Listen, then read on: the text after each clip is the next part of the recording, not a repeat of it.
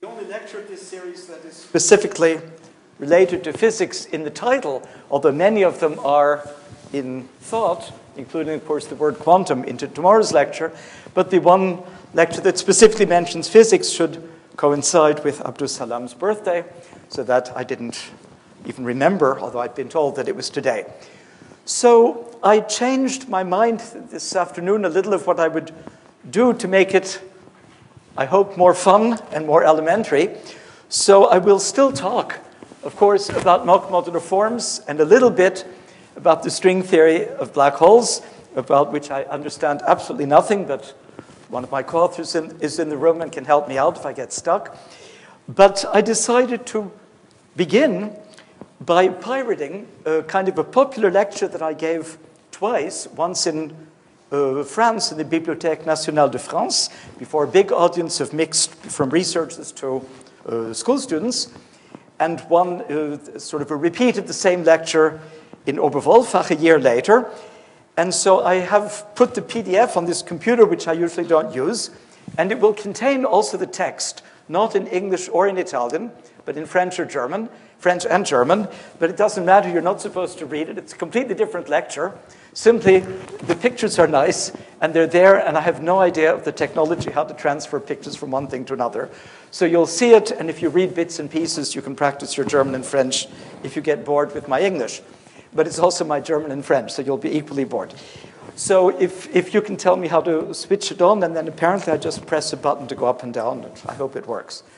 I'm very poor with this technology. I basically think mathematics should never be projected on the board because it goes too fast, and I already go too fast without it. So, as I say, I'm going to begin by kind of a repeat of some of the ideas of that lecture in a completely different order, especially because later in this lecture, I try to give a general idea what modular forms are. And I've been doing that now for 3 days, but still I can show you 1 or 2 pictures that I could have showed you on Monday if I'd decided to use the machine then.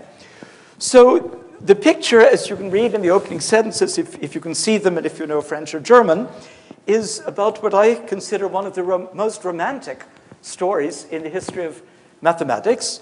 And I tell here that it's the story of a poor, unknown scientist from a highly, at that time, underdeveloped country, now rather developed, namely from India, who wrote a letter to a very prominent scientist in a very developed country, who responded magnanimously and very, very well, which sounds good for the West, unless you know that the poor first person, who was, of course, Ramanujan, sent off several such letters, and all the other recipients threw them in the wastepaper basket, and only Hardy actually responded. So on the left, you see from an Indian postage stamp a picture of Ramanujan. He's quite young on that picture, but that's normal because he died when he was 33, so he was always rather young. The other picture shows Hardy when he was young, and he lived to a much riper age, although not particularly old, but that's when he was a young man smoking a pipe and looking very deep. But both of them were very deep. So the story is kind of a wonderful one, as I say, a very romantic one. So in the talk, maybe it's already written on the next page, but I don't want you reading at the same time, so I'll keep it secret for a bit. Hardy, one day, out of the blue, he's in Cambridge, he gets a letter from an unknown Indian clerk, and, well, I do have to show you the letter. If I can remember, just up, no, down. Funny, if I want to go down, I go down. Okay. It's probably illegible in that size, but I can read it to you, at least you see it. Somewhere I even had a facsimile of the original, but not here. It begins, "Dear Sir, I beg to introduce myself to you as a clerk in the accounts department of the Port Trust Office at Madras on a salary of only £20 per annum. I am now about 23 years of age." That was completely truthful, he was 25. "I have had no university education, but I have undergone the ordinary school course." And then he said, "I've not trodden through the conventional regular course, which is followed in a university course, but I am striking out a new path for myself. I've made a special investigation of divergent series in general, and the results I get are termed by the local mathematicians as startling." And then follow pages and pages of, I have a couple of them here, both in the original handwriting, which is more or less illegible, and then in, is this only the handwriting version or the text version? They're both more or less illegible. So one is printed, one is handwritten. You aren't supposed to read them anyway, just to see very dense formulas. There were 100 formulas, roughly, pages and pages of formulas, and all of them looked completely wild. So Hardy looked at this thing, and in the talk I say, imagine yourself in this situation. You're a very, very well-known mathematician. You get a letter from somebody you've never heard of with 100 theorems, all of which look rather crazy. So normally, you know, we all professional mathematicians get letters from cranks all the time. I've proved Fermat's last theorem. I've proved the Riemann hypothesis. And usually they go into the waste paper basket. But somehow Hardy kept looking, and these formulas looked so strange. After a while, he called in his colleague Littlewood, the famous Hardy and Littlewood collaboration. At the back of his mind, says C.P. Snow in his famous book, at the back of his mind, getting in the way of his complete pleasure in his game, he was thinking about a cricket game, the Indian manuscript nagged away. Wild theorems, theorems such as he had never seen before, nor imagined. A fraud or genius? A question was forming itself in his mind. And the question was, is it more likely to have a fraud who's capable of inventing such plausible-looking theorems, or a genius who can just write them down? And after an entire night studying the manuscript with Littlewood, they stayed up till deep in the night studying. They decided it had to be genius. Because some of the theorems, a few of them they even recognized, they knew. A few they could prove with great difficulty. These were two of the top European mathematicians of the time. A few they couldn't prove at all, but could imagine how you'd go about it and could imagine proving. And many they couldn't imagine at all. But by that time, they were convinced that this man was something extraordinary. And as I say, they behaved very well. Hardy wrote to him, invited him to come with a scholarship to Cambridge. Then they sent, actually, another well-known person all the way to India to bring him. It was all very complicated. He had dietary restrictions. He didn't really want to come, but they brought him. He got a very fancy scholarship. He became a fellow of this Royal Society. I mean, he was actually rather well treated in England. He hated England. All of the years he lived there, I mean, he loved working with Hardy. He hated the country, partly the food. Well, everyone hates English food, but his problem was, of course, not that, but that you couldn't get food that he was allowed to eat. At the time, it was all very strongly meat-oriented. And his health got bad, and he actually got very depressed. This initial letter was in 1912. Wait, no, that's... I know these dates by heart, but suddenly I block on it. What was the date? 1913, January 1913. By the time he came to England, the war broke out, and he would have normally gone back in 1915 or 1916, but he couldn't go back till 1918, actually 1919, because of the war. And actually, in the last year of the war, he made a suicide attempt. He tried to throw himself under a streetcar and was just stopped in time by somebody. He was very, very unhappy. And when he did go back to India, he felt very sick and died just over a year later, in 1920. So in that first letter, he sent all of these amazing theorems, and actually many of them, the really amazing thing from the point of view of a modern mathematician is not just that he could find them. That, of course, once you've accepted that somebody's an extraordinary genius, well, then he's an extraordinary genius. But that so many of them were based on modular forms. But he had no idea what a modular form was. He sometimes, for him, remember in each of my lectures I've emphasized this duality between the two faces of modular forms. You have a function of a variable tau, which is in the upper half plane, and this function is equal maybe up to some automorphy factor, but it transforms under this infinite group of symmetries. And that infinite group, actually I can page ahead, because in this popular lecture later I try to explain in words to a very general audience what modular forms was. And I said, if you look at these pictures, on the left you see a parabola, which you learn in school, and that is a symmetry. X squared is equal to minus x squared. So you see a twofold symmetry. Then I show a picture of a cosine curve, or a sine curve, and that is an infinite group of symmetries of translation by 2 pi, and also a reflection. So this is a group Z, or even the semi-direct product of Z with C2, slightly non-abelian. But I said, when you come to modular forms, you have an infinite group, and since it was a non-technical lecture, I didn't talk about SL2Z and so on, but I showed, probably illegally, a picture by Escher, one of the famous Escher drawings, and this of devils and angels, and they're filling up a disk, which is actually holomorphic. It's the disk, but it's holomorphically equivalent to the plane. And if you think of each angel and devil together as making a fundamental domain for some group like SL2Z, this is actually exactly a picture of the way that a modular function repeats. So that's just because I never got to show you that picture before. Now you've seen it, but I don't want to stay with it. And also in that lecture, I explained about partitions, which is one of the things that made both Hardy and Ramanujan utterly famous, because they found their famous exact formula for partitions, practically exact, or exact in some sense, which is explained here. But since I talked about partitions in detail yesterday, I don't want to go back into that. So let me go back to the letter. But what I was saying is this. We know that there are the two faces of modular forms, and that's been kind of the main theme of this lecture, starting with the introduction on the first day, that on the one hand, it's a function with this infinite symmetry group, and that's why it has deep properties. From a modern point of view, it's a section of a bundle over the moduli space of curves of one-pointed curves of genus 1. But it has this infinite transformation group. But from the other point of view, F becomes a function of Q, just a power series. And now there's no symmetry at all, but the AN are often, not necessarily, but usually and very often, interesting arithmetical functions. And secondly, identities, so of the style AN equals BN, in other words, if I have two modular forms and I believe that they're equal, they become, well, I don't have room to write trivial, so I'll just write easy, but there's a mechanical way to check any identity.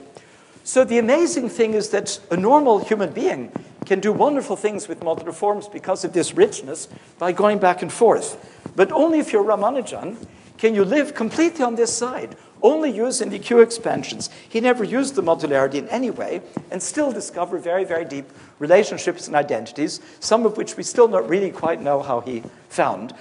I can't say how he proved, because he very often didn't prove things. He found them and wrote down, this is how it is. So those 100 formulas were all true, but they were not necessarily 100 theorems. We have no reason to think that he had proofs of all of them. Certainly he never published proofs of most of them, but some, of course, he did. Later, when he came to England, of course, Hardy was a top analyst. Hardy did explain to him the basic theory of complex functions, Cauchy's theorem, and he learned sort of what a modular form was, but he never really felt comfortable with it. And he didn't really need it because he already could do such wonderful things on the Q side. What he did know very well was asymptotics. So if you have this, one of the things you have, remember, is f of tau is f of minus 1 over tau, well, up to an automorphy factor. So typically that means that f of, for instance, I epsilon, if you're very low in the half plane, will be, well, up to a factor, I epsilon to the k, will be f of I over epsilon. But at infinity, we know exactly what this is. It's roughly, let's say, A0 if A0 is non-zero. So we have the asymptotics at 0, and also the asymptotics not just if you approach 0, but if you approach any rational point, P over Q, well, Q is bad, M over N, then since every rational point can be brought to infinity by an element of SL2Z, you'll have asymptotics at every point. And Ramanujan was one of the great experts of history in using asymptotics intelligently, and he certainly knew these asymptotic properties, and that convinced him that certain identities were true, because they were not just true at infinity, but also true asymptotically, which means that he was secretly using the modularity, but he never used this infinite group, or the notion of a group, so far as I know, and so on. It's a very, very interesting historical situation. So that is sort of Ramanujan and Hardy in this romantic story, and one of the early sets of contributors to the theory of modular forms. Neither one ever proved, even Hardy, a general theorem about modular forms, but very, very many of the things that they studied, more Ramanujan, but both of them, and in particular the partitions that I showed you a minute ago and talked about yesterday, are in fact deeply connected with the theory of modular forms. And certainly Hardy did know what they were and was well aware, and even had a statement, which is actually wrong, that you could never find their formula without using the modularity properties. In fact, you can do it just with asymptotic properties. But you can't prove it rigorously, but you can find it. So that's what I wanted to say, and these things explain a little bit what I've been telling you in the last 2 days, in particular this magic principle and some applications to sums of two squares.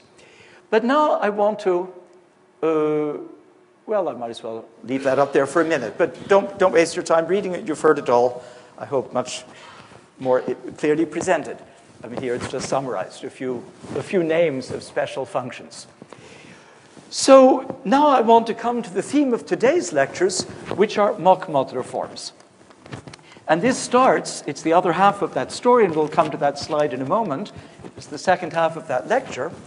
That the title of the lecture was Ramanujan and Hardy, from the first letter to the last. So the first letter was January 1913. And the last letter, so that was the one where Hardy, that Ramanujan wrote as a completely unknown person to Hardy, who had never heard of him, introduced himself, and that's when their collaboration started. Then when he went back, as I said, after the war ended, he went back to India, and in 1920, he became quite ill. He wrote in January, so exactly 7 years later, and he died actually in April. So this was the last letter, well, the last mathematical letter, I think, of his life. And in that letter, in 1920, he wrote, and he was very, very happy. He was otherwise, I said, quite depressed, tried to commit suicide. By that time, he knew he was sick. I don't know if he knew that it was fatal. I think he had tuberculosis, I'm not sure. But in that letter, he's terribly happy. And he writes that he's made a wonderful discovery. So I'll show you the letter, and since it's undoubtedly illegible on the screen, I'll read it to you at the same time. So there it is, 12th of January, 1920, almost to the day. In fact, the other letter was the 13th of January. So the next day would have been the 10th anniversary. No, it was the 16th. But practically to the day, 7 years later. He writes to Hardy, I am extremely sorry for not writing you a single letter up to now. And then there's some more that I leave out. I discovered very interesting functions recently, which I called mock, and he himself puts the mock in quotation marks, theta functions. Now, I've told you about theta functions in these lectures, and my theta functions were special functions like q to the n squared, or more generally, q to some quadratic form in some variable running over some lattice. But for him, theta function, he just meant the Jacobi theta function that he had learned about already in India as explicit functions found by Jacobi. And he meant functions that transform nicely, and it's exactly what we would call modular forms. So in his terminology, theta functions are simply mock modular forms. So that later, I introduced the word mock modular forms because it's a more general class that includes his examples. So mock theta functions was his great discovery. I've discovered very interesting functions recently, which I call mock theta functions. Unlike the false theta functions of Rogers in his interesting paper, I won't talk about them, but they're in fact closely related, these enter into mathematics as beautifully as the ordinary theta functions. In other words, he's claiming these are as beautiful as classical, true modular forms in a modern terminology. They enter into the theory as beautifully. I'm sending you with this letter some examples. And then there are 20 examples. Sorry, how did I come to 20? 17. He had actually quite a few more in his so-called lost notebook, which was never lost, but hidden on the shelf by Watson and rediscovered sometime later, anyway, after his death. So we know that actually he knew about 30 examples, some of which were rediscovered before it was discovered that he had known them. But he gave 17 examples of this thing, but no definition. And so the 17, well, 17, as you'll quickly see, is 4 plus 10 plus 3. So he gave 4 mock theta functions, I'll call them. I don't want to write it out all the time. Mock theta functions of order 3. And then he gave another 10 of order 5. And then he gave another 3 of order 7. And this was also all very well, except that there's no definition at all of what a mock theta function is, nor is there any definition at all of what order 3, 5, or 7 means, and people puzzled over it for the best part of 100 years. So that's also part of this very mysterious story, like Fermat writing in the margin. He left behind this text, which was, obviously, there was a great deal behind it, unlike Fermat's text, which nobody seriously believes that he had approved, but he had a beautiful discovery. But here he had tumbled on something utterly wonderful. He knew it was wonderful. He said that. And he said they have wonderful properties. But all he said in the letter was negative properties. He said they're not modular forms, but they're a little like them. They have similar asymptotics, but not the same. and they don't have quite the asymptotic. So it was all kind of some properties, but vague properties. If you simply define every function that has all of those properties he said, you get a huge and meaningless class. He wanted functions which had a very good property.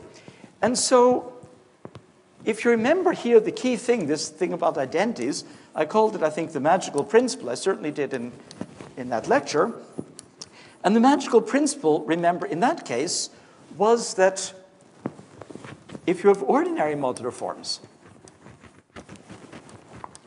so for ordinary modular forms, the magical principle, so I'm going to define it, is if f and g are modular forms having, first of all, the same weight. Remember, the weight is an absolutely key invariant, which is the k from c tau plus d to the k. But even without knowing a technical thing, one can just say modular forms have certain invariants, and the most crucial one is called the weight, and it's an integer or half integer. And if things have different weights, they're certainly going to be different. So if I want f and g to be the same, which should be the conclusion, then they should certainly have the same weight. Then they should have the same level. So the weight is, we have this f of a tau plus b over c tau plus d is c tau plus d to the k. I'm just reminding you, f of tau, and the weight is this number k, and this is for all a, b, c, d in some group gamma, which may be contained in gamma 1, which is SL2z. So it's either SL2z or subgroup, and the level is which particular group. So it might be a subgroup of index 30, and then you need a little more information than if it were on the whole group, because it's got less symmetry. And finally, the same first few Fourier coefficients. In other words, f is the sum an q to the n, g is the sum bn q to the n, and an equals bn for n going from 0 to, let's say, 100. And the first few is a specific number. It might be 2, it might be 100. It depends how big the weight is, how big the level is. Roughly, if you know what the level is exactly, it's the product of the weight and the level divided by 12, roughly. So anyway, it's a specific number. Then, I don't know if you can still see it here because of the thing, so I'll put it here. Then, so that's the end of that sentence, then f equals g. In other words, to prove any identity among two arithmetic sequences that may be very interesting, like numbers of representations of a number is the sum of 4 squares, and the sum of the divisors with some restriction of the number, if you want to prove such an identity, and if both sides happen by luck to be the coefficients of modular forms, then you have a mechanical way to prove it. You just compute some invariants. The weight, the level, and the first 33 Fourier coefficients are usually the first 1 or 2 in practice, and then you're done. So you don't have to prove anything. The theorem is a pure computer or hand or computer verification, depending how big the numbers are. So this is a wonderful principle.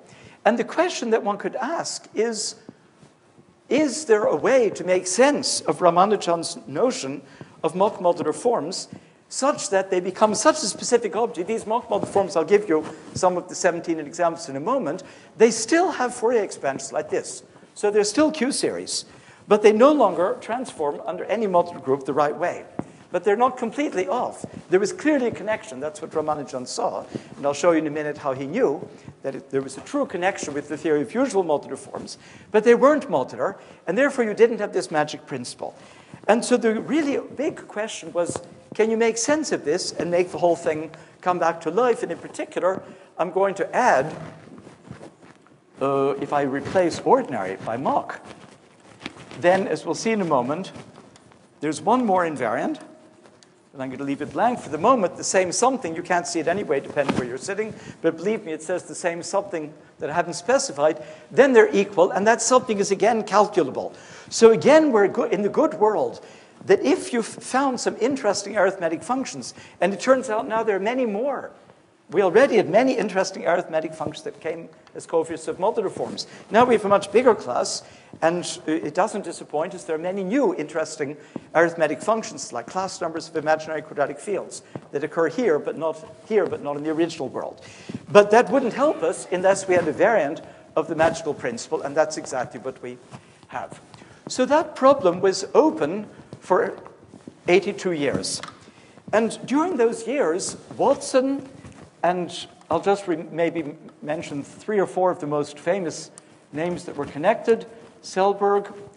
Hickerson is not such a famous mathematician, but made one of the big contributions to this field.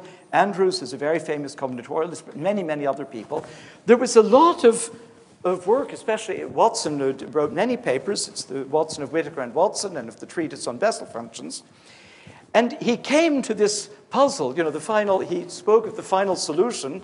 Of course, it was before World War II, so he didn't know. The final solution, meaning the final enigma in the sense of Sherlock Holmes. What was the meaning of Ramanujan's last letter? And he gave very good partial answers. And some part of the later theory is visible in Watson's work. Selberg did something very interesting. There were many papers. In this paper, where Ramanujan gave his 17 examples, he gave also many formulas, many identities. There were no proofs. And all of those were then proved during those years. But for instance, the last ones were proved by Hickerson, I think in 1990 or around then, in a nearly 100-page paper in Invenciones. So, the best part of a century later, in a top journal, it was very, very difficult. So even the identities, which were completely well-defined, they were just formulas. But they were much harder to prove than for modular forms because you didn't have the magical principle.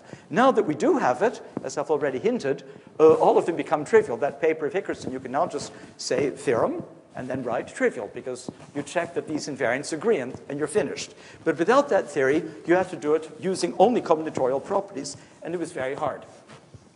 So in around 2000, I had a professorship in Holland, part-time, like the one here, and I had a young student called Sander Zagier, and he was very good with formulas, and he liked Ramanujan, so I suggested that he work on Mach theta function, maybe find some more identities like the ones Ramanujan had found, or maybe some more examples. There were 30 examples known. I, of course, didn't suggest that he should try to solve a century-old problem. I mean, it was only supposed to be a PhD. But in fact, he did solve it. Actually, I suggested 2 things he could work on, quite separate, I thought. And both, I said, of course, you can't solve them, but maybe do something in that direction. The other was indefinite theta series. And he sort of solved the other one too, at least in a huge special case, and it showed that it was the same thing, that the indefinite theta series gave examples and could be used to form the whole theory of Mach theta functions, which I hadn't even suspected. So a very, very impressive thesis that he wrote in 2002 in Utrecht. And then he decided that he wasn't really cut out to do mathematics and quit. And luckily, 2 or 3 years later, it was possible to talk him into changing his mind. And he accepted a math job again in Ireland and later came to Germany, is now in Cologne. So he came back to the world of mathematics. But for some reason, he thought, I'm not sure if I'm good enough for this game. People are strange. Anyway, a fantastic thesis that opened up a whole new field, and there are many, many contributions since. I'll mention some of the names, maybe I won't. So we now know the answer to the puzzle. There is an answer, and I'll come to it. But first, I want to go back to Ramanujan's letter. So here, if you have links like eyes, you can see some of those formulas, but I'll give, not all 17, of course, it would take too long, but I'll give a few of the formulas just to give you a feeling for how it works. So let me go back now to Ramanujan's letter. And the order 3 that he talked about. Remember, I just erased it. There were 4 order 3 functions. You don't know what order 3 means, but nor does anyone else, or at least nor did anyone else until Zwegers. So he had 4 functions, and he called them f, phi, psi, and chi. And to add to the confusion, when he got to the order 5, he again called them f, phi, psi, and chi, and a 5th letter that I've forgotten. And to make it worse, there were 10, but they came in pairs, and he called both of them f and f, rather than f1 and f2. So and then again for order 7, he used f. So it's a slightly confusing notation. I'm going to suppress chi because I won't need it, and I'll also change in his phi, and I'll change the sign of q just to make the formulas better, as I did in gave a Bourbaki talk on Zweger's work several years ago, and I'm copying formulas from that. So let me give those 3 functions. That will give you a feeling. So maybe you remember from yesterday's lecture that the example, there was a pair, G and H, the Rogers-Ramanujan functions, and they were defined by q to the n squared over 1 minus q up to 1 minus q to the n, and H was a similar formula. And those were modular functions, true modular functions. actually of weight 0 in this case if you multiply it by a suitable power. You should actually put q to the minus the 60th here and here q to the 11/60th times the power series with integral exponents. So those series of that kind, Ramanujan called Eulerian because Euler studied them very much. And I like calling everything after Euler that Euler did, and not after later people, but in this case, nobody calls them that anymore. They're called Q-hypergeometric series, which simply means if you look at this nth term, this is a sum, n from 0 to infinity.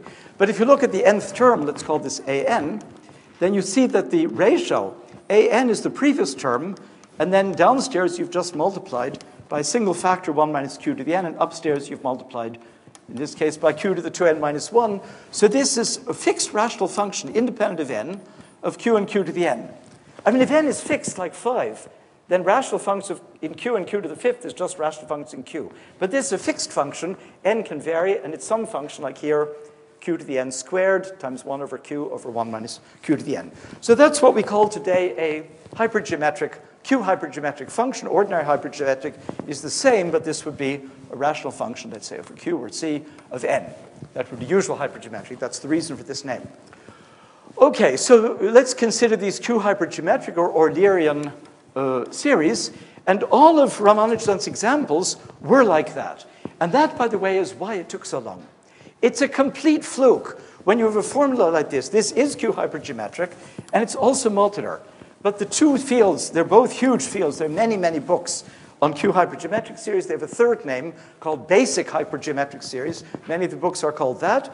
So there's a huge field of Q-hypergeometric series, and of course a huge field of modular forms, as I've been convincing you, but the overlap is tiny. It's a sheer fluke when a Q-hypergeometric series is modular and vice versa. And so in the case of mock modular forms, since there was no definition, people only had these examples. And they were all Q-hypergeometric, so everybody concentrated on that. And what Zagier did is he looked at the proofs of the identities in literature, and he saw that they used one of three classes. In each case, people had shown that one of these Q-hypergeometric things could be, by combinatorial tricks, put into another class. And that class was not Q-hypergeometric. So he wrote three classes, and he thought, maybe I can figure out what one of them is. But in fact, he figured out what all three were. Each one had a special transformation law, a modification of the usual symmetry of a modular form. And to his surprise, and my surprise too, each of those three transformation laws was the same. So each of the three classes of non-hypergeometric forms that people had used to prove the identities turned out to have a common property. And so that common property, that was Zagier's discovery, to crystallize that out, that's the one that I then dubbed mock modular forms. So as I said, theta functions, Ramanujan meant modular forms. So mock modular form is something with this mysterious property, which I'll come to in a moment, which turned out also very useful for physics. Actually, in many places in physics, I'll only mention one or two. So I'm coming back now to the examples. As I said, they're all going to be Q-hypergeometric. So in the case of order 3, I've just erased it, but I told you that I was going to have three functions, and I'll just copy them from the paper because from my handwritten notes I can't read it. So here we do exactly like this G of Q. It's exactly the same, except that it isn't, of course, because if it were exactly the same, then it would be the same function and it would be modular. We make two changes. First of all the minuses become plus, and secondly, we square the denominator. Okay, so that's called f of q. So this is all, I'm doing order 3, and as I told you, he gave 4, and I'm giving 3 of them, but changing the sign in phi and psi. Phi of q is very similar. For Ramanujan, it was again q to the n squared, but for me to make the formulas better, it's minus n squared times 1, and this time it's like that, but the square has descended inside, so it's 1 plus q squared up to 1 plus q to the n squared, and no square outside. And finally, psi of q, again, for Ramanujan, the numerator had a q to the n squared, but then he needed minuses later in his formula, so I'm simplifying by this. And this time, you again put 1 plus q, but instead of taking everything twice, you take only the odd ones, but you go twice as far. So they sort of have the feeling that they're all in the same ballpark, but you certainly don't see what they have to do with each other. And now, as I told you, Ramanujan had many identities. So in this case, let me write down the two identities that he had. So Ramanujan claimed, and that was certainly proved later, I think, by Watson already, the order 3 ones, the identities were not terribly hard. It was the order 7 that Hickerson worked so hard. So if you take 2 times phi minus f, it doesn't matter what the coefficients are, but a linear combination of those two, then it's going to be something very nice, which I'll write in a second. But if you also take f of q plus 4 psi of q, well, then it's also the same very nice thing. So if I add these two functions before I write this, if I add those two and divide by 2, I will also get this relationship. So before I even write the right-hand side of his second identity, we already have that you have quite separate things, but they satisfy identities. Well, that should ring a bell with modular forms. We had, for instance, E4 squared and E8, and they were completely differently defined as Q series. But because the space was such a small dimension, in that case dimension 1, they had to be equal. And similarly with delta E4 cubed and E6 squared, there were 3 functions, but because the space was only 2-dimensional, there had to be a relation.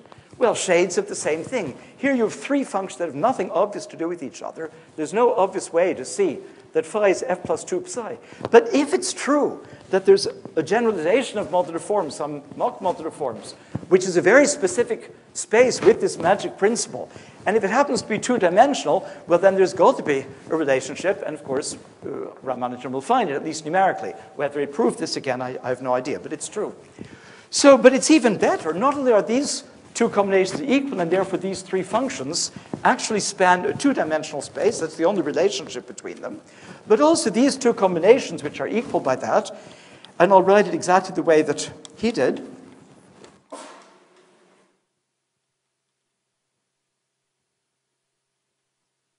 So he wrote it exactly like this. This is from his letter.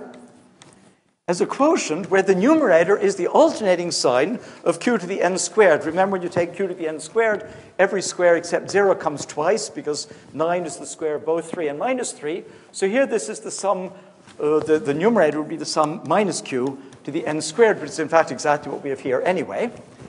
And the denominator, as you see, is an infinite product. It's just like the Dedekind eta function, except the Dedekind eta function, remember that I talked about yesterday, well, there's q to the 1/24th, but then it's 1 minus q to the n times 1 minus q squared. And here it's 1 plus. But if you simply remember that 1 plus x is 1 minus x squared over 1 minus x, then you immediately see that if I double tau and then take the quotient, I'll again get q to the 1/24, but now it's 1 plus q squared. And so we immediately see, from a modern point of view, that this thing is q to the, to make it modular, I should multiply it by 1/24. So this is q to the 1/24 times a modular function, I think. But it might be q to the minus 1/24. So this on the right is a true modular function. Sorry, it's not a modular function, it's a modular form. Eta has weight 1/2, but this quotient with minus signs. But the quotient with plus signs, it's a quotient. 1/2 minus 1/2 is 0. It has weight 0, and so the denominator is weight 0, the top is weight 1/2. So this actually modular form, which I always abbreviate MF, of weight 1/2. So now we see something really beautiful. This was in, of course, Ramanujan didn't say it about its being a modular form. As I said, he never really knew what a modular form was, or if he knew, he didn't terribly much care. But this very much suggests that we have a bigger space, which I'll write with a double, black fold. So MK is modular forms, where maybe I don't specify the level for the moment. Modular forms of weight K. And then there should be a notion of a bigger space of mock modular forms. And these are true modular forms. And we'll have a bigger space, well, depending on the level. It might happen to be the same, it might be bigger. And in this case, you can fantasize, and of course it's exactly right, that if you insert the q to the 1/24 plus or minus, I probably got it wrong, but if you put the same power, it has to be the same power each time, because we had a linear relation, remember?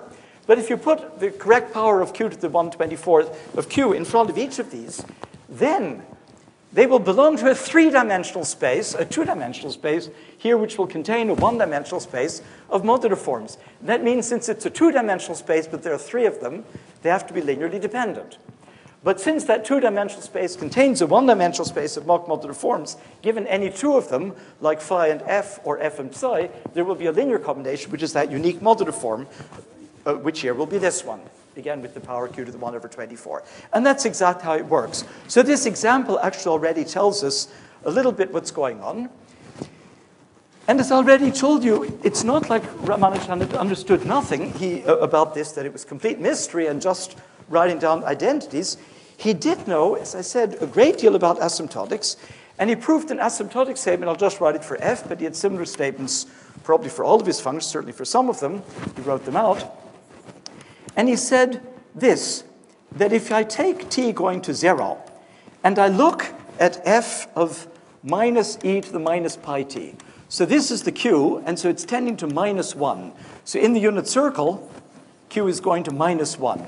But if you think of q as e to the 2 pi t, tau, then you see that tau would be simply 1 plus it over 2, because then e to the 2 pi times a half is minus e to the 2 pi times it over 2 is e to the minus pi t. So in the upper half plane, we have the point 0, we have the point 1, here we have the point a half, and we're descending, we're very, very close to the point a half. So to find the asymptotics there, if it were modular, would be easy. You would use the modular behavior to send that point, which is very near this rational point, to some very high point, and then you just use the Q series. And so if you did that, this is, I didn't finish the phrase, it's 24. And that you see the 24 is exactly the 24th I already had, that you have to take Q to the minus 1/24th. Yeah, it's correct, yeah. This is the Q to the 1/24th, so Q to the minus 1/24th F, etc. They are going to be the Mach modular forms. And they have a negative power in front, as it happens. So, okay, so that means if these were modular, then you would just have an identity. Since they're not modular, something will happen. And so if it were modular, you would simply use the modularity, and you would push this thing to find its asymptotics. You would go from this point near a half to a point near infinity, and you would get a formula, and that formula would include t to the weight, minus the weight, but the weight is a half. So it would have a 1 over squared of t, and then it would start with a constant, which would be 1, except that our function doesn't start with 1, it starts q to the minus 1/24, so it would actually start with the power pi over 24 over t, because now we've inverted t using the modularity. So if we had this to very high order, let me say this very slowly. If this were a modular form of weight a half, then typically this thing on the left would have a formula like this, some pure exponential in e to the pi over t, t to the minus the weight, which here is t to the minus a half, and then the next term would be another exponential, which might be, for instance, e to the minus 23 over 24 times pi over t, and so on. So it would be exponentially smaller than the first term. Well, he also finds that the next term is exponentially smaller than the first term, because t is very small, so this is exponentially big. But it's not 4 over the square root of t. It would have to be if it were modular. Instead, he just writes it's 4 plus little o of 1. So he writes the difference looks like 4. But if it were modular, it would look like 4 over the square root of t, or some other constant. So it already doesn't look modular. And actually, we know, and he probably knew, that actually it's a whole power series in t. And that's completely different from a modular form. A modular form, the next term would be a constant, but with a different exponential, with the square root of t. But then there would just be one term, and the next would be, again, exponentially much smaller. But here, once you get to the 4, there are infinitely many terms which are not exponentially different. They're just different by powers of t, which is small, but not exponentially small. So it's a completely different asymptotic behavior. And this he knew, well, he probably knew all of it, but what he said is just this plus little o of 1. So that much he gave. So he gave a very strong clue that these things were close to modular forms in two ways. First of all, they have asymptotics which resembles very much the asymptotics of a modular form. There is this change of t goes to 1 over t, but it's subtly different. And secondly, he showed that there was an actual connection with modular forms, because you could take two of his Mach modular forms, actually in different ways, and find a linear combination, which was a true modular form. So that was the story before. And maybe I won't give the other functions for the moment, but I'll say something about order 5 and order 7. So for order 5, it's clear already from the description he gives. I told you that he gave 5 functions. But actually, the 5, and I even told you he only used 5 letters and used the same letter twice, chi, and he said here's another family. Chi, we would call chi 1 and chi 2. So there's a chi 1 and chi 2, and then again an F and a phi and a psi and another Greek letter.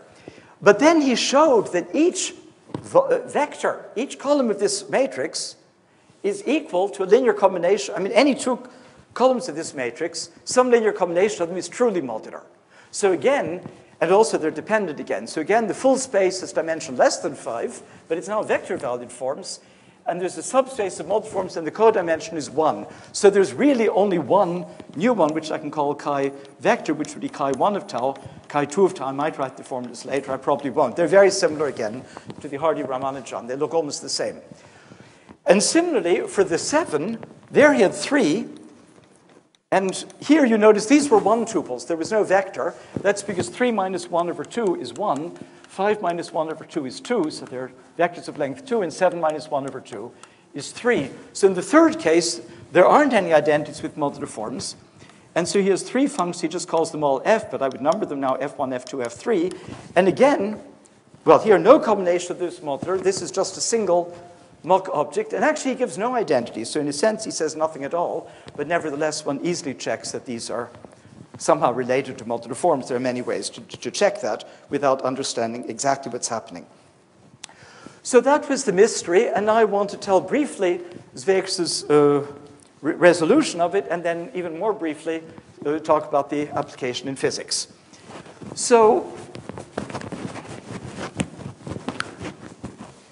So the resolution is this, and now I can put the mysterious word, and if you can't see it, I'll just say it very loud, shadow. So every modular form, every mock modular form, has, the word is invented by me, but the notion was from Zweger's thesis. I called it the shadow. If you have a mock modular form, like one of these 3 of Ramanujan, then it has associated to it a shadow. And the shadow is a true modular form of weight 2 minus the original form. So in this case, these Ramanujan's examples all would weight 1/2, but there are many examples of other weights today. And therefore, the shadow would have had weight 3/2. So now what would happen, and this thing is calculable, if you cannot read it off just from the Q series. But that's like usual modular forms. From the Q series, you see nothing. You need a proof that your particular Q series is a modular form. It has to come from Eisenstein series, theta series, L function of an elliptic curve. It has to come from something of which you've proved the modularity. Nobody can read off the modularity.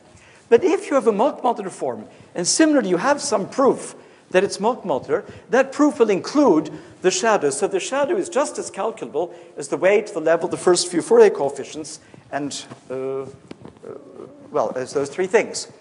And so what you have is you have this shadow map, and then the kernel, if the shadow is 0, or rather if it's modular, the shadow is 0, and if the shadow is 0, it's modular. So this is exact. If you're not used to the level of exact sequence, this just says there's a shadow, and the shadow of a form is 0 if and only if it's true modular form. And so we have a bigger space, but you detect the non-modularity, what the physicists would call the modular anomaly. You detect that with the shadow, which is not a number, but itself a modular form. But remember that a modular form, although it's not a single number, it's an infinite power series, but it itself is described by a finite amount of data. Its weight, which is 2 minus k, its level, and the first few Fourier coefficients. So in other words, it's completely calculable. And in that way, as I've already said, any identity, like these 3 identities that I wrote down, or the much harder ones for order 7, that Hickerson became famous by proving, all of them now become trivial. You say, well, it's not quite trivial. You have to show that Ramanujan's functions really were mock modular forms in the sense of the current definition. But that Zwegers did in his thesis for all 17 cases. And often he did it in 3 ways, because as I told you, each of these functions was in 3 different classes.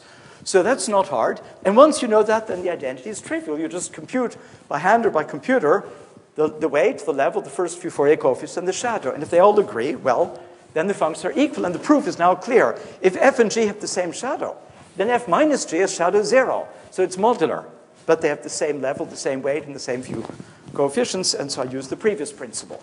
So now we can prove all of these identities in a marvelous way. And I've already said I'll give one example. Actually, it was the first example of a mock modular form ever. And it's due to me, but I never had any idea that it was a mock modular form. I didn't see that. But I wrote down a property which, in Zweger's world, turned out to be the definition of a mock modular form. It was, of course, many years after Ramanujan, but I wrote down the mock modular property. And I won't give the complete definition, but I'll just say if you take the sum h of nq to the n, and this is some class number, it's called the Hurwitz-Kronecker class number. It's a very famous version. It's roughly the class number of the quadratic field q of the square root of minus n. And if n is a fundamental discriminant and not minus 3 or minus 4, or not 3 or 4, it actually is that. Otherwise, it's a small modification. Anyway, this thing, I actually showed in a paper 20 years before Zagier's that this is a modular form of weight 3 halves. But I simply wrote down a formula. I had no idea that that was part of a general class. And that, so I wrote down a certain property. And now I'll tell you what that certain property is. So here's Zagier's property, or here's the definition of a modular form as given by Zagier's work. So as I said, if you have a modular form, then you have to find, and this is a bit mysterious, you have to write down in each case a shadow. But the easiest way to do it, certainly it works in the 17 cases, is you just guess. And once you guess, then you write down what I'm going to write down, and if it works, then you guessed right, and if it didn't work, you guess again. So there's not a well-defined process how to find it. It's unique, but we don't know, there's no algorithm just looking at the Q series. But G will be an ordinary modular form. This is the shadow. Okay? So this function is, remember, some sum an q to the n. And I'll simplify a little, so I'm slightly lying, but it's very close. Bn q to the n. Okay? And now you make a new function out of G in a completely algorithmic way. This is easy, algorithmic, and I'll just write it down. This is called the non-holomorphic Eichler integral. I'm not even going to write it down. But you simply take the same function, and remember this q to the n is e to the 2 pi I n tau. But now that means it's a certain function, e to the 2 pi I tau, but you replace tau by n tau. So now I'm going to take a slightly different function, and that function roughly, this is something of a lie, but it's very similar to that. I'll just put with some constants that don't matter at all. N times y, where y is the imaginary part of tau. And ERFC, well, ERFC is the so-called complementary error function. And it's not quite right. There's a factor, and it depends on the weight. This is for weight 3 halves. It might be a slightly different function. But depending on the weight, there's a specific function of one variable, which I'll call the complementary error function because it's very close to that. For those of you who don't know it, that's roughly the function, the integral from x to infinity, e to the minus t squared dt. So it's the function that is the tail of the Gaussian. Well, from the square root of x. So it's roughly like e to the minus x. And there's a constant in front, and the result is very nice. Because I lied, I forgot the most important thing. It's e to the minus 2 pi int. So if you didn't have this, then this would diverge, because tau is in the upper half plane. So minus tau is in the lower half plane. So e to the minus 2 pi tau is bigger than 1 in absolute value. And so if you didn't have this factor, this would diverge. But actually what you have here, there's some 4 pi ny. I'll put in a little more. And this error function in the version I want would be, let's say, from the square root of x to infinity, e to the minus 2 squared. It's roughly like e to the minus x. So though this diverges like e to the minus 2 pi n tau, this goes to 0 like e to the minus 4 pi ny. This is e to the plus 2 pi ny. And so the whole thing converges just as quickly as q to the n, just in a different way. So it doesn't matter. The actual formula, it happens to be very nearly this. This is, as I said, slightly oversimplified, but you can find the formula. It's written down in many places.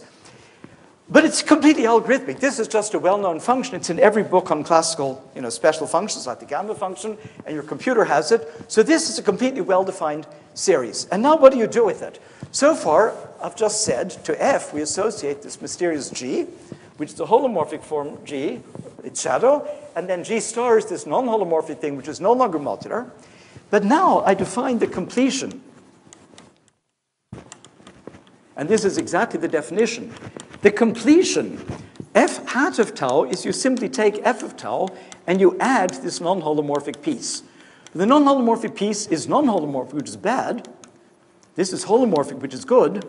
But this has unknown properties. But this is explicit, because we started with the modular form, and I hope I've convinced you that we know modular forms of a given weight and level kind of completely. So G, and therefore also G star, are completely known. So you had something non-holomorphic but completely explicit. And after you make this correction, this thing is modular. It's not a modular form in the sense of my definition of the last 2 days, because it's not holomorphic. But it does satisfy, since I raised it, I'll have to write it again. It satisfies on the nose the usual modularity property with the same weight as before. So in other words, Ramanujan was utterly right that these things are very close to modular forms. They are modular after you complete them by adding a non-holomorphic piece. And this is something that in physics happens all the time, that you're required to do these, some failure of gauge invariance, somewhere forces you to add a correction term, and then everything comes out right, but you lose things like holomorphy. So, I mean, let's say this is a familiar kind of an idea in mathematics. And here it worked like a charm. So, for instance, if you do that for this vector-valued form, I won't write it out, I was going to, but it would take too long. If you do it for this vector-valued form of order 5, then although chi1 and chi2 actually will have level 5, that turns out to be more or less what Ramanujan meant, but the vector-valued thing will actually look very, very similar to what I wrote yesterday for the Rhodes Ramanujan. I'm sure you've forgotten, but I'll write the corresponding thing here. That if you take, I won't put the vector anymore, I'll just put chi for chi1, chi2, and then complete. That completed thing trivially will change by roots of unity, sorry, I left out the power, to the -1 to the 49, simply because each of these chi1s, I haven't written them down, but this is q to the -120 times something with integer coefficients. So therefore, this part is trivial, but what's not at all trivial is that you get something with the square root of tau, and then some constant, and then a 2x2 matrix is actually essentially the same as I wrote yesterday for Rhodes Ramanujan. Sorry, here, -1 over tau, and then again chi of tau. So here, the two individual functions have some level 5, but the whole vector-valued function, which Ramanujan already clearly saw, and he wrote them in pairs, and here wrote as a triple, that whole thing actually transforms under the full modular group. So he had it's an absolutely beautiful discovery, and he found this.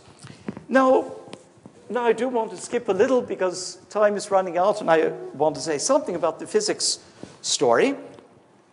So just to say briefly, first the history of it. I was invited to a conference in Paris that I would have usually not gone because the title started black holes, and I knew at that time exactly nothing about black holes. Now I know not exactly nothing, but still nothing, but not exactly nothing. But the title was irresistible. It was called Black Holes and Modular Forms.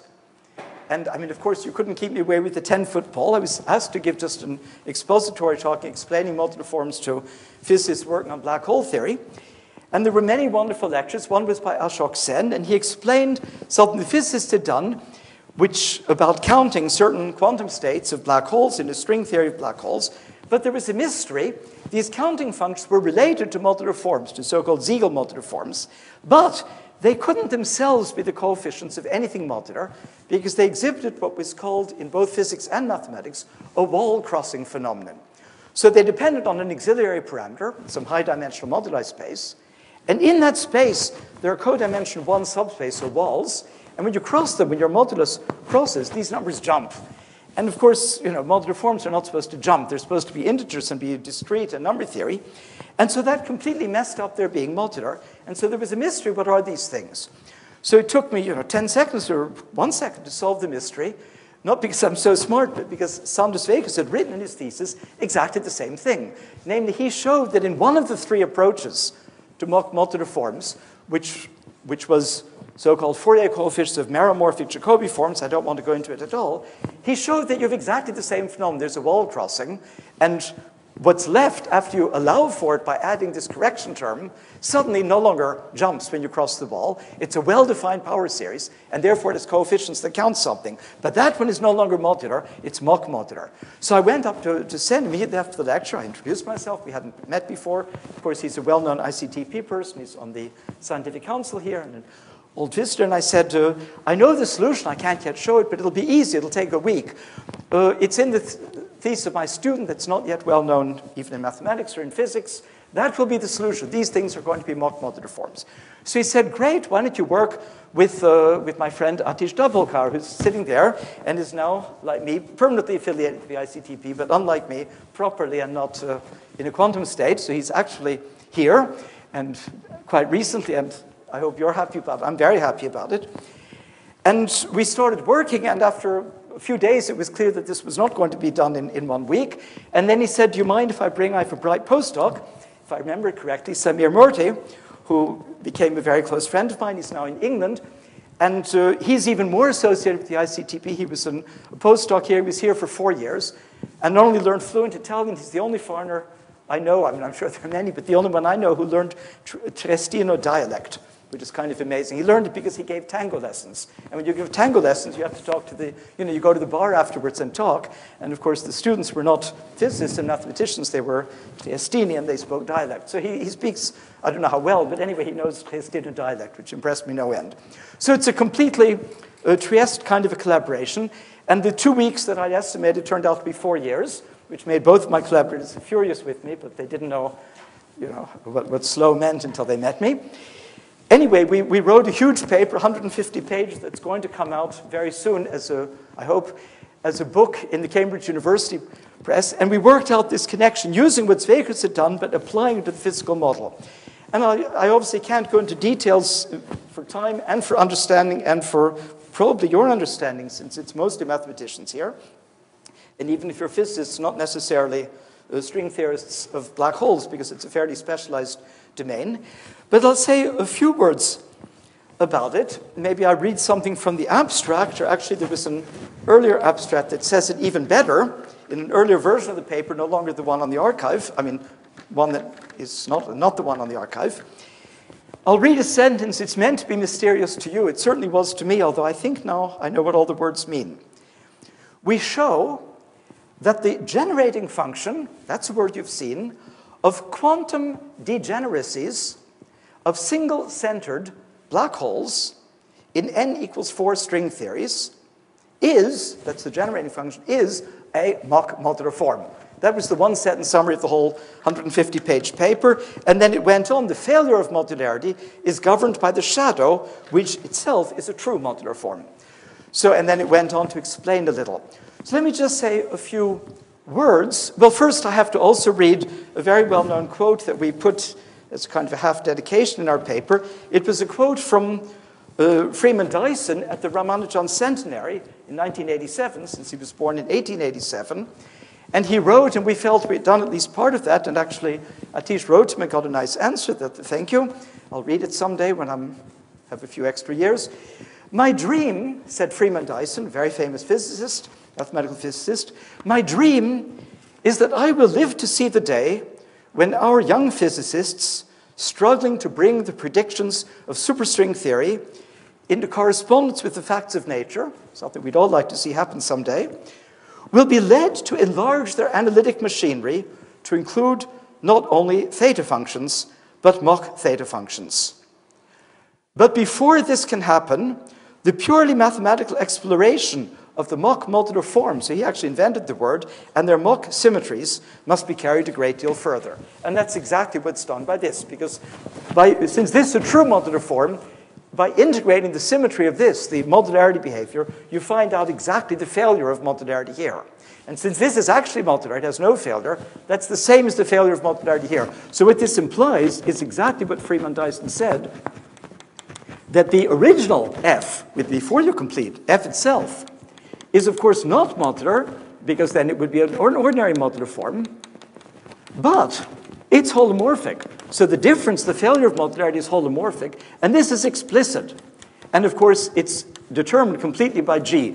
So it's a completely different form, not the one I wrote, not non-holomorphic, a different thing in some integral or some sum, but there's a completely explicit function that you write down once you know the shadow G, and that tells you the failure of modularity. And if G is 0, well, then it was modular, and there's no failure. So it's Freeman Dyson, who's a fantastic person, still, by the way, going strong. I met him for the first time a few months ago. He was 90, gave a fantastic lecture. He's full of beans and full of ideas, and very impressive. And his wife, who's presumably much the same age, still runs marathons, which I can't even think about. Anyway, so he predicted, or he said it would be wonderful if someday this could enter the machinery of string theory, and to do that you would need to first understand the Mach symmetries of Mach modular forms. And that's what has happened. So let me just say, basically I can say nothing, I think, about the physics background. I wrote down a few notes in case I said a few words. I mean, I also took the opening pages of the paper with me so that I could look at formulas. Roughly, I told you that there's a moduli space, and that for any point in that moduli space, you get a power series which counts something, what they call the quantum degeneracies, which we would call the dimensions of the eigenspaces of certain operators. And so that moduli space, well, first I should say, what string theory is it? It's a type 2 string theory based, string theory, as I mentioned in the earlier letter, you have a three-dimensional Calabi-Yau times Minkowski force space. So this is the string theory where X3 and this product, X is itself a product of the K3 surface, which I've also mentioned, and the 2 torus. And there's a famous duality, and you can also do, this would be a type 2 string theory, you can also do a so-called heterotic string theory on something else, which turns out to be T4 times T2, or simply T6. And then some wonderful duality that's 25 years old by now, and also very mysterious, certainly to me, tells you that you get the same numbers and everything works nicely. It's again some kind of, I think some kind of mirror story, or I don't know what kind of a story, some kind of a brain story probably. So this is where we're living. And so T2, well, T2, as I said already in earlier lectures, it's C modulo lattice. That corresponds to H modulo SL2Z. So you have a moduli space, but if you go to the universal covering, the discrete group that's acting is SL2Z. But the other one, K3s, there are a lot of K3s, and it's a 20-dimensional space, but actually here it's even a bit bigger. It's a so-called 22-6. So it's an orthogonal group of size 28, so 28 by 28 matrices with that signature over Z. And roughly of this group, no, I don't know if it is in fact the product acting. And so if you think you don't have to know any of the words that I'm saying, what this acts on, well, SL2Z acts on vectors of length 2 of integers, and 28 by 28 integral matrices act on vectors of length 28. So you have altogether 56 quantum numbers. And the first row of this, those 56 correspond somehow to the, in one version, in one frame, to the electric quantum numbers, the other to the magnetic. So this is the, I think, the S numbers and the T numbers. There's no point in my trying to say all the right words since I don't know what they mean. You won't know what they mean even if I get them right, unless you do know what they mean, and then you'll know I get them wrong. So it's called the S modulus and the T modulus. But anyway, we have a whole bunch of quantum numbers. So now we're down to something very simple. We just have to study some integers that depend on 56 numbers, plus maybe some more stuff. So that looks pretty hopeless. But then it turns out that because of this group duality, the thing that depends on this matrix is independent, is invariant under both SL2Z and the other, and that comes down to saying that if you take this matrix Y, which is 28 by 2, and you take Y by Y transpose, that's now just 2 by 2, and what's more, it's symmetric. So suddenly you have only 3 coefficients to worry about. So now you have a function that depends on 3 parameters. I'm being terribly rough. And that would remind you, if you're a number theorist, of Ziegel modular forms. And it had been found by various physicists there, I don't want to mention because I'll leave out names, that in this case, the counting function that you need is actually a Ziegel modular form. So it depends on 3 variables, a tau prime, and a Z and a Z. But it's a famous Ziegel modular form of weight 10. I haven't defined any of this. One of the famous Ziegel forms that may be the most famous, it's the exact analog in one of the one variable function delta of tau that Igusa discovered, I don't know, 40 years ago, a very famous function, but it's in the denominator. And because it's in the denominator, it has zeros, and then when they're in the denominator, the new function is poles. But usual poles, you can go around them. But in higher dimensions, the pole gives you a wall, and you cross it. And also, if you do some contour integral to compute a Fourier coefficient, then when you cross this pole, well, you pick up a residue, and so things jump. So somehow it's because this function is the reciprocal of a holomorphic modular form, here a Ziegel form, that you get the wall crossing. And the final physical interpretation of the whole thing, again, I'm going to skip all details. So these 3 numbers, A, B, and C, are some quantum numbers of the states. If you imagine if you take the simpler one, 1 over delta of tau, that would correspond to much simpler modular forms, which would just be a 1-by-1 matrix, whose coefficients would be the coefficients of 1 over delta. That one has been much studied, and that would correspond to some simple kind of black holes in some model. But if you had a diagonal matrix, A, 0, 0, C, well, that would correspond, let's say, to 2 of these simple things, but very far apart. So they're somehow in the theory, too. But the ones we care about are somehow bigger. They're twice as big, but they only have a single center. So they're sort of single-centered black holes. Don't ask me again too much to explain, but Atish is right there, and he's happy to answer all questions. So we put 2 little dots in a circle, meaning they're sitting there together. And these things move around. But they're parameterized by point in moduli space. When that thing in moduli space crosses a wall, these are called the walls of marginal stability, then it can sort of degenerate. It can throw off little single-centered black holes. Let's say it turns into a different one, and so it's kind of messed up. But among the single-centered, there are also single-centered ones, which are twice as big, but those are what they call, wonderful terminology, immortal. Immortal black holes don't die because they're immortal. When they cross a wall, they simply cross the wall. But there are also these horrible ones which are kind of a coalescence of two single ones. And when they cross these walls, they can fall apart and split up. And so they mess up your counting. So the question for the physicists was really, can we take this whole counting theory that they had already computed, which were the coefficients of this, but which jump around, and then split it up into two pieces, one of which doesn't jump, and we'll count the immortal things which are immortal, and so they're well-defined numbers. And then the other part is something explicit. I mean, the jumps were completely well known. We knew how much it jumped by. Just since there are jumps, it can't be a nice modular form. So if you're going to count for the jumps, and it turned out it works on the nose, the original thing, this meromorphic Ziegel form, when you take its Fourier expansion in tau prime, gives you meromorphic Jacobi forms. When you take their Fourier coefficients, according to Sanders-Vaeckers, you split it into two pieces, one of which is a mock modular form, and the other is a completely explicit thing called an Appel-Lair sum. But you write it down. It's known. And so you split the whole thing into two pieces. Each coefficient that you want to know is one coefficient plus another. And the second coefficient has the jumps, and it's completely explicit. It's an elementary, a little complicated, but elementary sum. And the other doesn't jump. That's counting the immortal black holes. And so when we went through the whole theory, it took, as I said, 4 years to work out all of the wrinkles, because you need a very interesting family of mock modular forms. It turned out that this immortal part was exactly a mock modular form, and therefore the abstract, as I read to you, we show that the generating function of the quantum degeneracies of single-centered, so immortal black holes in type 2, n equals 4 superstring theory, is a mock modular form of weight a half. Now I'll just end, I've still 6 more minutes, with a few, well, I won't go beyond 6, even though we started late because of the announcements. Let me just say a few words about a related development that I would have mentioned anyway, but somebody asked about it at the T 2 days ago. It's been a little bit in the papers recently, and you may have even heard, so I would have probably wanted to mention a few words anyway.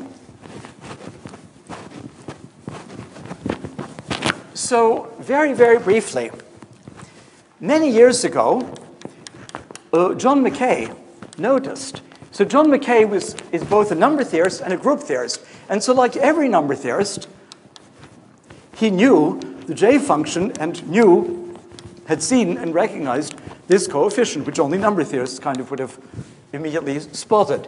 But he also was a group theorist, and so he knew that, I'll just put MO, the monster group, which is a group of order roughly 10 to the 70 or something like that, or 10 to the 59, I've forgotten, some huge monstrous number.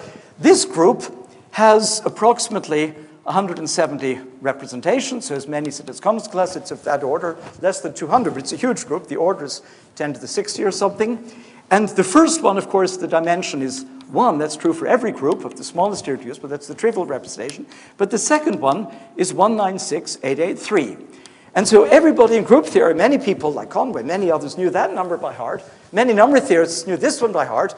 Mackay was in both camps. He recognized, he said, that can't be a coincidence. He showed it to lots of people, in particular Conway, and the whole theory blew up. And this was originally called moonshine, meaning just blah, blah, blah, because nobody could prove anything. It was all guesswork and looked a little crazy. And since it was connected with the monster, it was called monstrous moonshine. And then in the course of the succeeding years, there were many refinements. I could tell the story, but not in this time, and it doesn't. I decided not to. It would have fit this series beautifully, but it's very old. This is from the late 70s, I think. I don't remember exactly. Then there were various developments. First, Atkin, Fung, and Smith did a sort of a numerical check showing that the predictions were at least compatible with modular behavior. And then Frenkel, Lepofsky, and Moerman constructed some infinite dimensional module of something which had sort of the right properties. And finally, Borchertz completely wrote down the thing which showed in an intrinsic way why this connection, and it goes way, way further. This was just the beginning that started the story, why the whole story is true, and he got the Fields Medal for that. So I'll just put Borchertz as the sort of final solver of that. And that's a very, very famous chapter in the theory in mathematics of recent years, which involved modular forms and groups very thoroughly. So then, 4 years ago, well, I guess 5 now because it's 2015, but in 2010, there was another absolutely beautiful discovery by 3 Japanese mathematicians, Eguchi, Ogure, and Tachikawa. And they found that if you take, so again, so the monster group is the biggest of the 26 sporadic groups. And I think it even contains all the others as subgroups.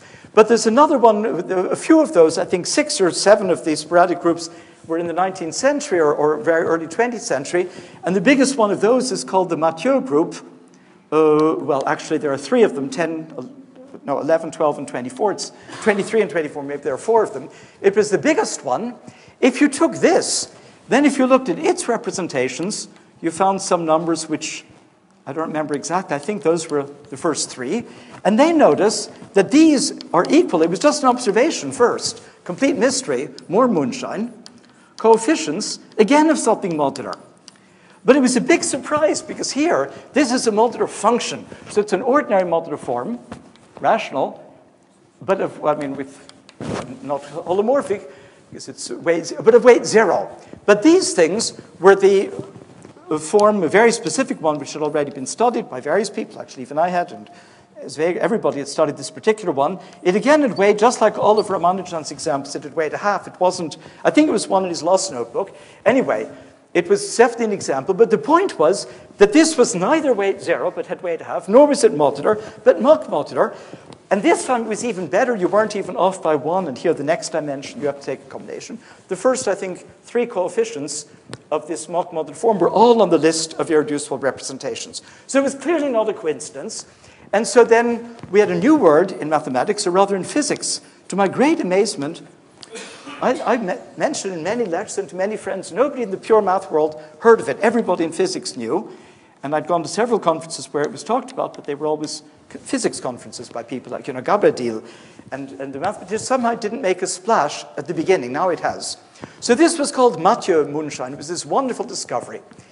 And then 3 mathematicians, maybe I'll skip their first names, so I know them all personally, Miranda Cheng, John Duncan, and Jeff Harvey, all mathematical physicists, but all very good mathematicians, as indeed these 3 are too. They discovered that actually there's a generalization of that Mathieu thing, namely, and I'll just say it very quickly, if you think about lattices, in particular even unimodular lattices, then it's very well known, and it's been known for a long time, and uses modular forms to prove that the dimension, the rank of such a lattice must be a multiple of 8. For 8, there's exactly 1. For rank 16, there are exactly 2, but, well, okay, there are 2. In rank 24, there are exactly 24, and in rank 32, there are at least 80 million. So these 24, of course, are very famous. They were completely classified by Niemeyer. One of them is the famous Leech lattice. The other 23 are not the famous Leech lattice. So these are called the Niemeyer lattices. And what they discovered was that there's a moonshine story attached to each one of these 24, and one of them, or maybe of 23, I'm not sure exactly how it works. And each one was very similar to what the 3 Japanese, whose names I apologize to them, I just erased. And so this was called, because everything was mock, and I had the shadow, and shadow in Latin, of course, is umbra, so they called this umbral moonshine. So now and they formulated very, very precise conjectures for all 23 or 24 cases, which in one of the cases, the group was the Mathieu group, and in the other case, they were smaller subgroups of M24. And in each case, but also in the usual monster case, there were many subgroups. There was a similar story. So they did this, and they've done a great deal of work since, 2 huge papers of, 200 pages. And then, as I understand it, but I'm not an expert, I haven't seen any of the papers, a few months ago, Terry Gannon proved a big part of the umbral moonshine conjecture, but only the numerical part, the analog of what I mentioned here that Atkin and his 2 students, Fong and Smith, did, which is to check the compatibility with all the modularity, maybe a little more. So he did that for the original case of the 3 Japanese, so the Mathieu moonshine. And then about a month ago, I think, John Duncan, who was one of the 3, I won't put initials anymore, one of the 3 authors of the conjecture, the same John Duncan, a graduate student, and his supervisor, Ono, who's a mathematician, who's an expert on modular forms, they've announced in a big way to the press, Ono in particular, that they've solved the full moon, umbral moonshine conjecture, but as far as I can understand, they've done something in between. They've done the analog of what Atkin and Fong and Smith did in the old case, which is sort of this numerical part, and it generalizes what Gannon did, so it includes that case, but he had done that case first, which is, in some sense, the central case. On the other hand, their proof is uniform and apparently very elegant. I haven't seen it yet. I'm sure it's a very good proof, but I don't know to what extent it's true that the full umbral moonshine conjectures are true or not true.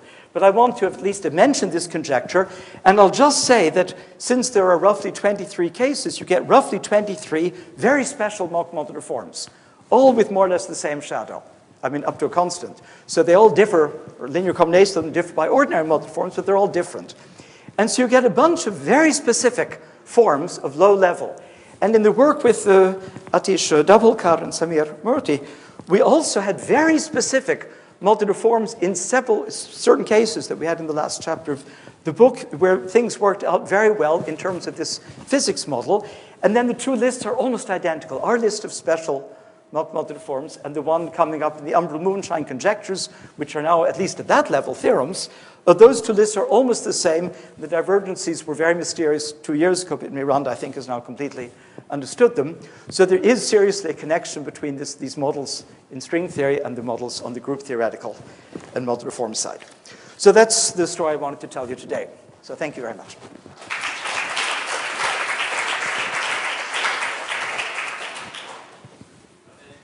Questions for Don?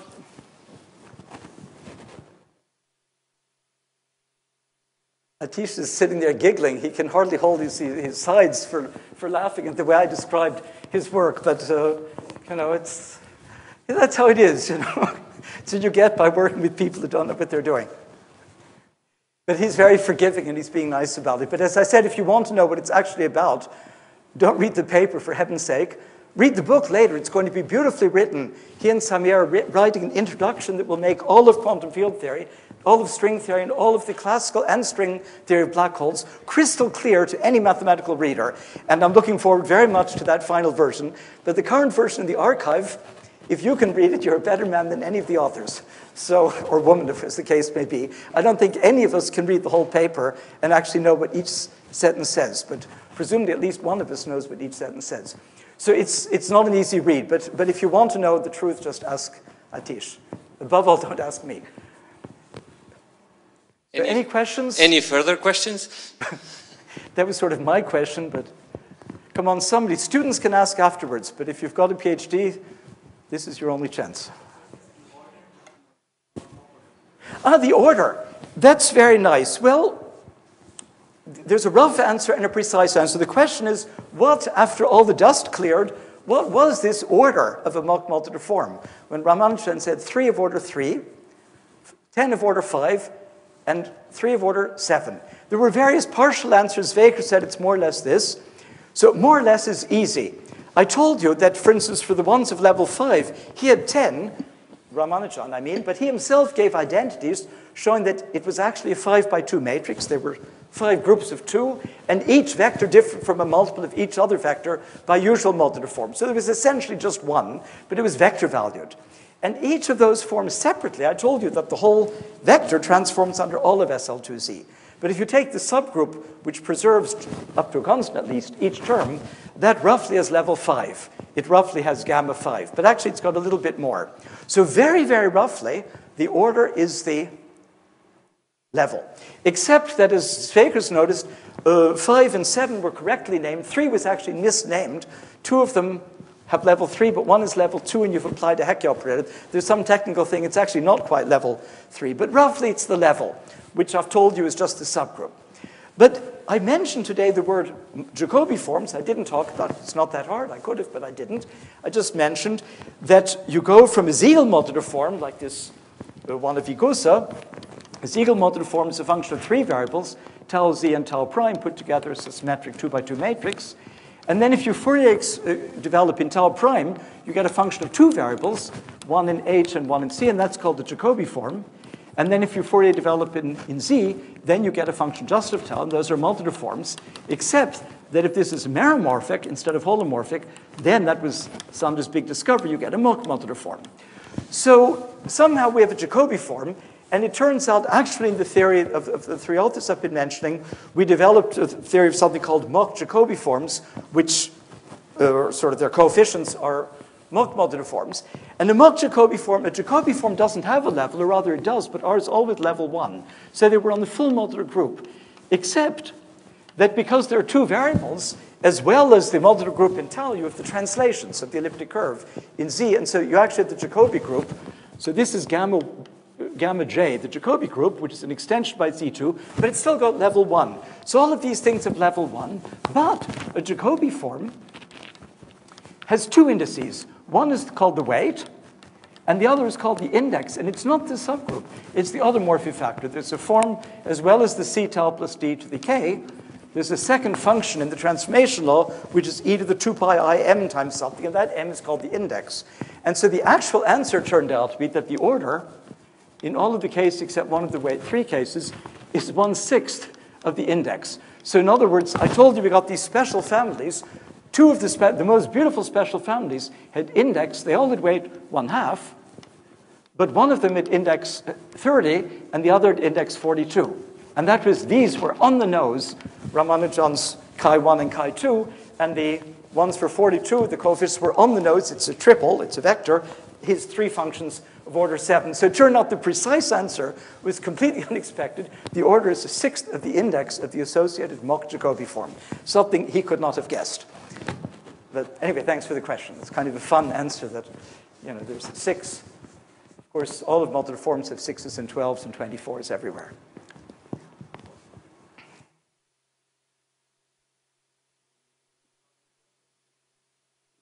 I think we all need a drink.